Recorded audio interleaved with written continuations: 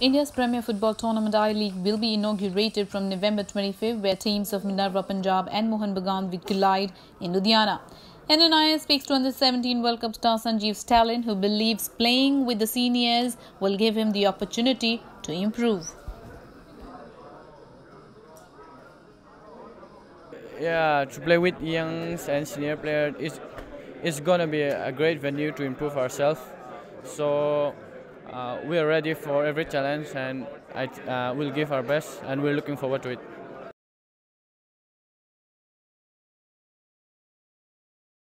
We are also well prepared. Then we train hard.